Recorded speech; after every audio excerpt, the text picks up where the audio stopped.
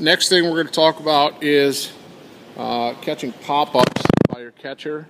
And I understand that it's a little bit more advanced technique than some of us will get to, and that's okay. Again, pretty simple drill. As you can see, I have Emmy here ready to throw some pop-ups, Ash in her catching position. Now, as the ball gets hit up in the air, there's two ways Ash can go after it. One, she could take her mask off, and if she does that, she's going to throw it away from the angle that she's going to get the ball. The other way that she's going to go get it is she can keep her mask on.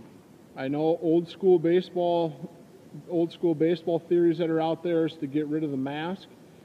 These new masks, these new hockey style masks that all the catchers are wearing nowadays have a much wider eye opening, and so therefore there aren't as many bars getting in her way, and she actually has a pretty clear vision inside that catcher's helmet if it fits right on her.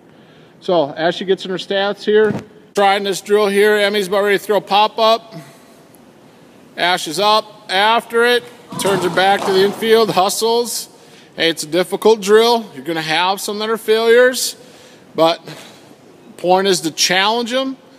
Try to give them a nice high pop-up so they can try to have some success going back. They want to have their back to the infield. Okay, it's a tough throw to make.